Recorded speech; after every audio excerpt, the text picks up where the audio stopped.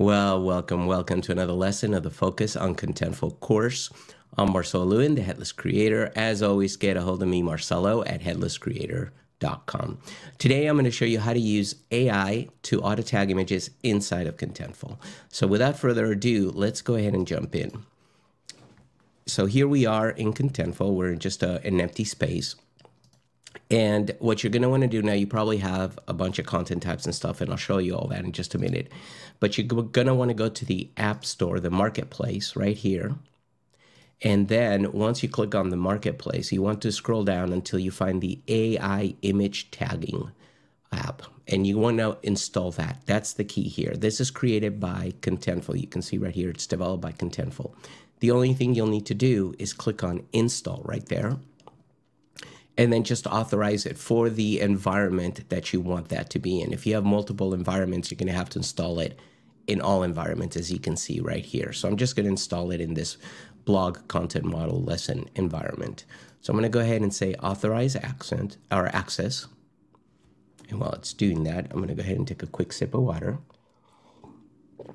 And what it's going to tell you is that you can create, well, it's going to force you to create a sample content type that'll show you how to set up the AI tags fields, because you need to set that up. So you can call it whatever you want. So I'm going to call it, I'm going to create one that's going to be a wrapper around my media. So I'm going to call it media asset. Let's just call it that. We'll call it media asset. We'll click on install. Now it's installing the app and creating that content type. So that's it. The rest of it you can read on your own. Just basically telling you how to get started, but I'm about to show you that. And if you want to uninstall it, also tells you that, but I will show you all of that. So that's it. We're done. You don't have to click on save or anything. We're completely done. So I can click on back. If I go now to installed apps, you may not see it. It's a caching issue. If you hit shift refresh, you should see it up there now. So let's make sure. And there it is, AI image tagging. Now, if we go to the content model right here, you should see the new content type that I created. So let's go ahead and click on the content type and let's see what it did. It created a title, it's just a short field title. But the key here, and this is important because you can, if you want to add tagging in other content types you have, you're going to have to do the same thing. You're going to have a media type field. Call it image, and then you're going to have a short text field of type list that you call it the same as the media type with tags like that. That's key.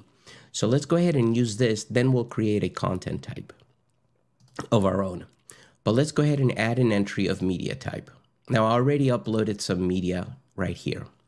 So we're going to go to content. Here's the untitled that we just created, basically. So we're going to say cute dog, because I know I have a picture of a dog. We'll say add existing, which is, this is the media type field, right? And then we'll add this cute dog. Okay, and now here where it says image tags, you can type in your own tags. So for example, like I say, dog, white, like that. That's a manual tagging. Now, here's the button that says auto tag from AI. So this is going to go towards AI. It's using its own language model to go against and figure out, analyze the image. And then it's going to come back and give us a whole bunch of tags. Now, look at this override existing tags. If you click this on, these two will be gone. If you deselect these, whatever you entered here will remain. So it'll stay there. So I'm going to go ahead and say override just to show you. Then we'll do it without the override. So I'm going to go ahead and click on auto tag from AI. And there you go. It came back as animal, canine, dog, mammal, pet, grass, because there's grass here. Plants, there's some plants. Road, puppy, terrier. I think it did a pretty good job. Now, for example, let's say you don't want mammal. You can just click on the X to remove it. Now, if you run auto tag again and use overwrite, it's going to bring it back. See, it brings it back because you're overriding. So for example, if I say that, now if I click on this again, well, in this case, it'll bring it back, but let's go ahead and add. So we'll add, for example, gray road. Let's just do that. And then we'll say blue sky. And you can see blue sky, gray road. Now let's go ahead and do auto tag from AI, but let's make sure we don't override existing tags. We'll click on that. Now you think, wait, it went away. It didn't go away. It's right here, blue sky, gray road. It just put it in alphabetical order of what it found of its own tags. Then it's our tags. So that's it. That's how it works in that media asset wrapper that I created. Let's go now and create our own type. We're going to create a blog type. We're going to just call it blog. And let's add a field. So we'll just say title. Confirm. Let's add a rich text, call it body. Just simple. We'll keep it simple. Confirm. And now let's go ahead and add a media. Where are you, media? There you are. And then we'll call it image. And then we're going to add a text. And this is where you're going to have to call it image tags. Let's make sure it's list. Okay. Let's configure it. We're going to go to validation, required field, and then under appearance, you got to make sure you select the AI image tag app. Click on confirm. We'll click on save.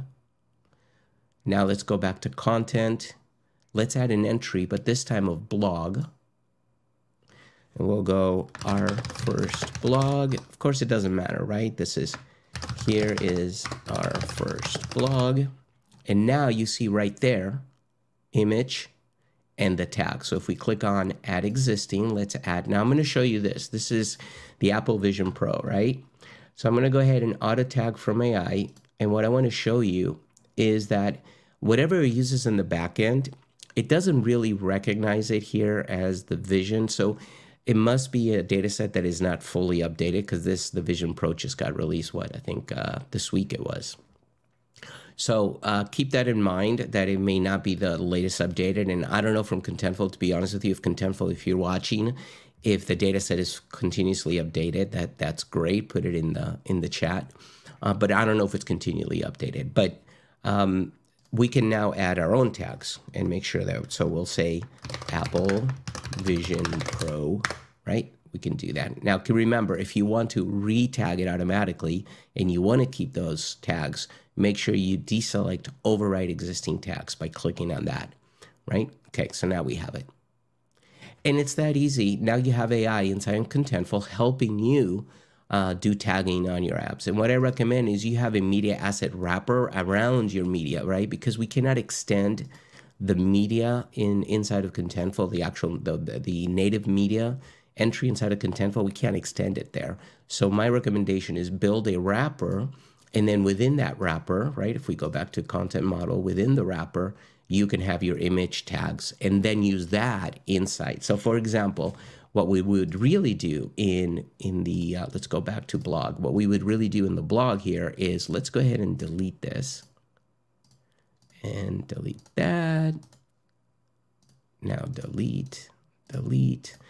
If I wanted to add an image here, I wouldn't do what I just showed you. I just wanted to show you so that way you know how to add it to your own content app if you have your own media wrapper.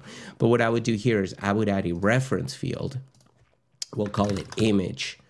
And we'll say one reference. We'll just make it a one-to-one. And we'll do validation, except only media asset. We'll do that. Save. So now when we go to content and we have our QDOG entry, here, oh no, that is our media asset. Let's go to any, let's go to our first blog. So now we would add existing content and it would be the cute dog. So that's what it would be. Now within here, you would have all your tags, right? So that's the best practice that I recommend you do. So it's as simple as that. That's all there is to it. Now, I do want to show you uninstalling. So there's a couple of things you can do. If you want to fully uninstall, including the fields, you're going to have to go to your content type, like media asset, and remove these two. But if you want to keep them, let's say, no, I just use AI. I don't want to use it anymore, but I want to keep all the tags. The only thing you need to do is go to Apps, Marketplace, go to Install Apps. Under the three dots, you can click on Configure or Uninstall. There's nothing to configure, to be honest with you, anymore. But you can click on Uninstall. Now, you can tell it why you're uninstalling, but you don't have to. I'm going to go ahead and click on Uninstall. Now, when you go back to Content and we go to our first blog, you're still going to have, oh, Oh, no, no, this is, sorry, not the blog. I got confused there. When we go to the media asset, right, where we have it, you're still going to have your tags. It does not uninstall that, which is a good thing, right? But in this case, it's still showing the auto tag button. Let's hit shift refresh to make sure. Yeah, it's gone. See, it's a caching issue. Just keep that in mind. But that tagging button is gone because the app doesn't exist anymore. But it kept all of the tags, which is a good thing. You do want that. All right, that's it. I think I covered pretty much everything. It's a really cool app. Stay tuned for another episode coming up soon where I'm going to show you another AI app that was created by Contentful on how to generate content. So, excuse me, I really hope you enjoyed it. Like always, if you want to get a hold of me, feel free to do so, Marcelo at headlesscreator.com, and go get your free account at headlesscreator.com. So we will see you on the next episode. Cheers.